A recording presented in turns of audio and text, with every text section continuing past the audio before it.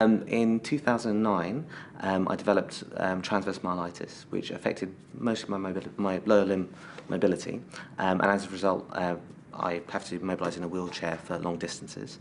And basically, I was off work for about a year, and challenges-wise, there were two main challenges. One was getting back to work. The deanery didn't really seem to know what to do. They initially said, oh, no, you can't get back to work because you can't do visits, so you can't complete your training, which was a bit ridiculous and obviously hit me quite hard when I was already down.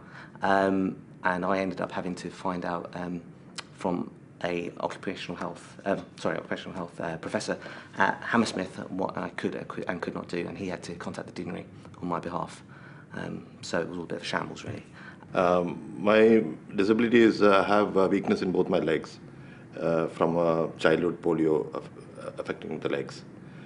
So my main disability is difficulty in walking, and I'm prone for falls, and I've broken my leg a couple of times.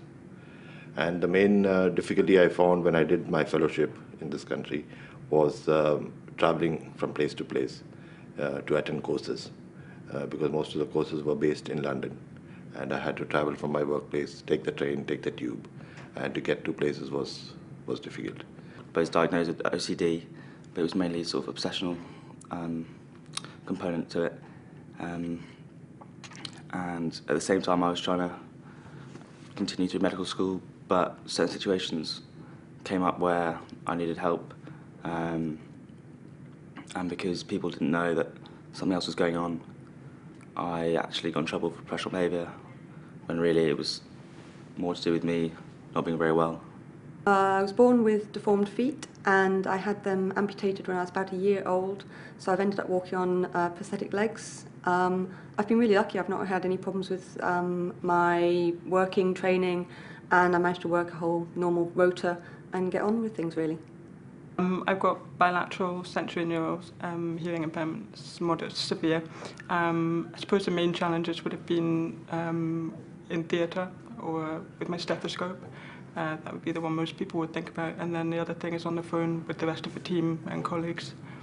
Yeah. I have an above-knee amputation for childhood cancer, and apart from the challenges of getting up during the night when I was a houseman and getting about, I really haven't had any significant problems during my training or during my career. Well, I've had ME for over 10 years. I had it from when I was about 16, and although I'm very well now, it previously presented me with a lot of challenges. During my PhD, I had a place to rest, and it was a question of whether I was going to be able to finish it, and so far in medical school it hasn't been much of a problem. I also have dyslexia, and certainly the anatomy is challenging with dyslexia.